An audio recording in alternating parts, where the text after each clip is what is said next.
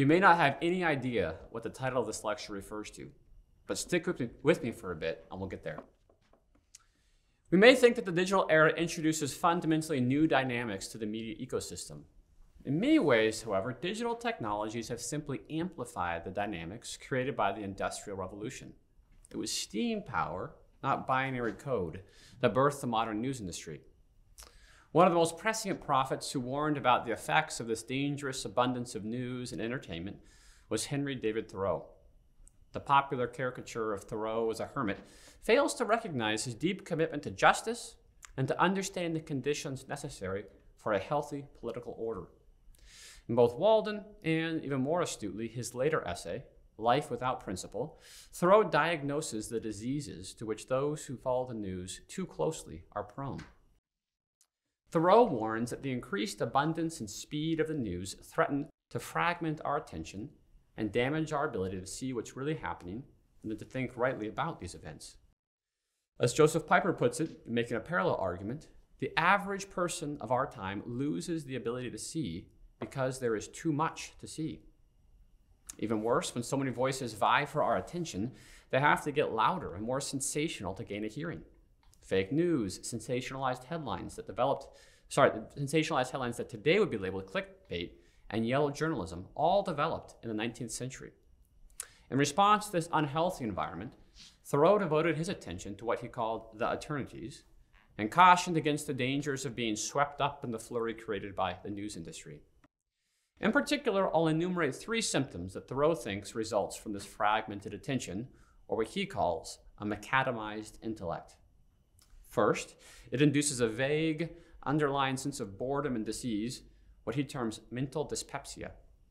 Second, it renders us vulnerable to the wiles of advertisers and politicians. And third, it warps our emotional sensibilities, directing them toward distant, spectacular events and making it more difficult for us to sympathize with and love our neighbors. Before we get to Thoreau's diagnosis, though, we need a bit of context about the technological changes that he experienced. An image made to mark the 1876 Centennial Exhibition in Philadelphia, Progress of the Century, highlights the various communications technologies invented in the previous 100 years. The printing presses used in colonial America were not much different from the one that Gutenberg used in 15th century Germany. But between 1800 and 1840, printing technology advanced rapidly. First came iron presses, then the steam-powered Adams press and steam-powered rotary presses, then stereotyping and electrotyping. Alongside these improvements, steam-powered paper mills and new methods of producing paper from wood fiber dramatically decreased the cost of paper. Furthermore, other 19th century technologies transformed the nation's communication infrastructure. The telegraph, the railroad, and photography shrunk the world dramatically. Indeed, the difference between words printed by hand and carried by horse or sail, and words printed by steam and carried by wires or rails may well be as vast as the difference between 19th century technologies and our 21st century digital technologies. In the midst of those changes, more and more Americans came to realize that technological advances don't necessarily foster moral growth. In fact, they can introduce new temptations and dangers. It's in this context that Thoreau wrote his lecture, Life Without Principle, as a sort of follow-up to Walden. His lecture is a critique of industrial standards of value, and Thoreau invites his hearers to consider the way in which we spend our lives, measuring our lives not by quantitative or monetary standards, but by whether we live up to our stated principles. The lecture's second half in particular focuses on how we spend our attention, and Thoreau pulls no punches in describing the dangers that the industrialized news industry poses to a principled life. Drawing on biblical imagery, Thoreau warns his hearers that newspapers can become idols. An obsession with the distractions of the daily paper can reveal an inattention, even an infidelity, to the ongoing work of the Creator. As Thoreau puts it, "I do not know, but it is too much to read one newspaper a week. I have tried it recently, and for so long it seems to me that I have not dwelt in my native region. The sun, the clouds, the snow, the trees are not so much to me. You cannot serve 2 masters. It requires more than a day's devotion to know and to possess the wealth of a day." In this passage, Thoreau moves on from Jesus' warning against serving mammon to Paul's sermon at the Areopagus, where he tells the Athenians to stop worshiping idols and instead serve God because in him we live and move and have our being. Thoreau claims that the news competes with this God and offers an alternative, secular ground of being. As he puts it, if you chance to live and move and have your being in that thin stratum in which the events that make the news transpire, thinner than the paper on which it is printed, then these things will fill the world for you. But if you soar above or dive below that plane, you cannot remember nor be reminded of them. What we attend to reveals and shapes our loves. So if our attention is fixed on the thin stratum of the daily news, then we become guilty of a kind of idolatry, of misdirecting our love and even worship. This link between attention and worship or love may seem tenuous, but as the etymology of the word suggests, attention entails a deep mutuality or reciprocity that is at the root of love. To attend to something literally means to stretch toward it. The English words tension, tune, and tend all come from the same Indo-European root meaning simply to stretch. Tend itself carries this dual meaning that speaks to the nuances embedded in the notion of stretching. To tend means both to move towards something, a tendency, say, and to care for something, to tend a garden. So attention signifies this relationship stretched between two different things. And embedded in the connotations of these related words, to tend to another or to be in tune with another, is a suggestion of propriety in this stretching.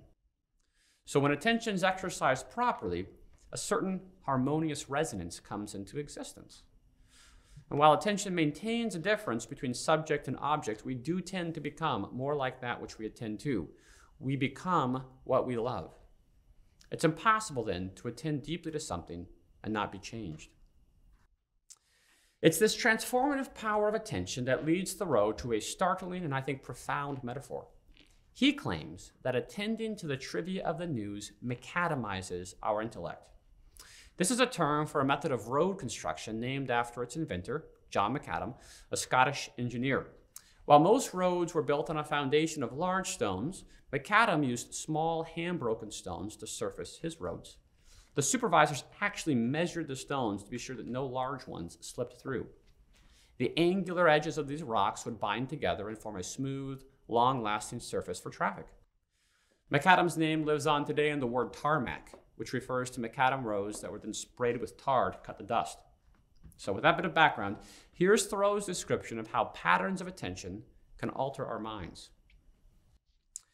I believe that the mind can be permanently profaned by the habit of attending to trivial things, so that all our thoughts shall be tinged with triviality.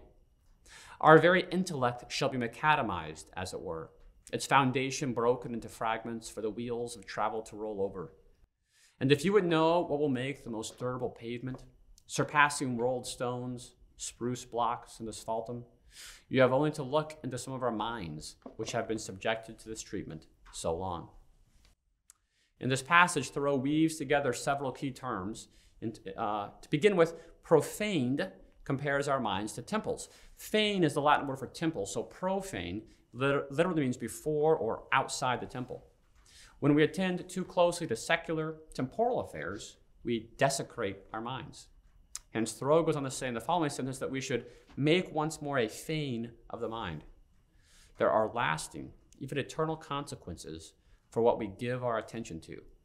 This is why Paul instructs the Colossians to set your minds on things above, not on earthly things. Thoreau's use of the word habit emphasizes the repetitive, formative nature of attention. Thoreau's life and writings certainly demonstrate his own knowledge of contemporary events, so he's not advocating that we hold ourselves up and ignore everything that's going on around us. After all, Thoreau himself helped runaway slaves. He participated in abolitionist movements. He even spent a night in jail over his refusal to pay a tax that would have helped fund the Mexican-American War. Such a social engagement flowed not from an obsession with the news of the day, though, but from his commitment to eternal moral truths. Thus, Thoreau is urging us to reflect on our habits, our patterns of attention that in turn shape and fill our minds. What does our daily reading look like? What do we turn to when we're bored?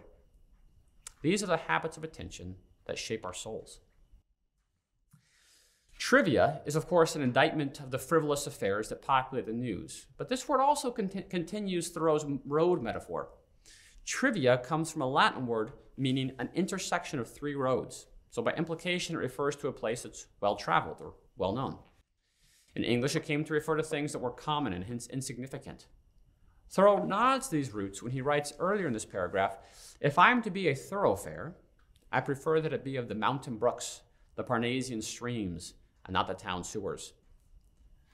Thoreau here imagines our minds as conduits or roadways for ideas, and we are responsible to choose what we want rolling down these streets.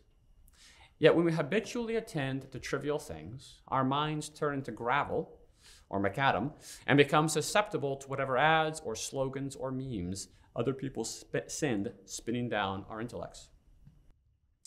In his lecture, Thoreau goes on to propose a two-part remedy for this condition. If we have thus desecrated ourselves, as who has not, he writes, the remedy will be by wariness and devotion to reconsecrate ourselves and make once more a thane of the mind. We should treat our minds, that is ourselves, as innocent and ingenious children whose guardians we are, and be careful what objects and what subjects we thrust on their attention. Read not the times, read the eternities. As Thoreau acknowledges here, we have all to one degree or another desecrated our minds by attending to trivia. But Thoreau hopes that by first wariness and second devotion, we can reconsecrate our minds and make them into temples or fanes once again. If the problem is habitual attention to things outside the temple, the solution is habitual attention to things inside the temple. It's a two-part movement. It's a movement away from the gossip and trivia of the times, and then a movement toward the good, beautiful, complex truth of the eternities. And again, despite his strident rhetoric here, Thoreau is not advocating absolute withdrawal from the affairs of time. This is not some head-in-the-sand denialism. Rather, Thoreau insists that insofar as we are formed by the ephemeral dramas and scandals of the daily news, we'll simply be unable to contribute meaningfully and redemptively to the real issues and concerns of our time. We'll instead be passive highways for the trends and outrage that populate our news feeds.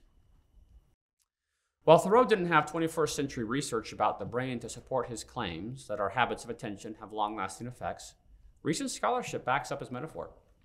As we become increasingly embedded in an, quote, ecosystem of interruption technologies that fosters a state of continuous partial attention, our neural networks are actually being restructured. Books like Susan Greenfield's Mind Change, How Digital Technologies Are Leaving Their Marks on Our Brains, and Nick Carr's The Shallows, How the Internet is Changing the Way We Think, Read, and Remember, chart the work of neuroscientists who are discovering the incredible plasticity of our brains. We can indeed macadamize our intellects by attending to trivia. In the next lecture, I'll flesh out the contours of this more healthy posture that Thoreau recommends. But in conclusion here, I want to simply name three effects or symptoms of a macadamized mind. The first is mental dyspepsia. At the conclusion of his lecture, Life Without Principle, Thoreau shifts metaphorical registers and compares the act of attention to that of eating. If we attend to unhealthy news, we, as both individuals and communities, can get a kind of indigestion. This is what he says.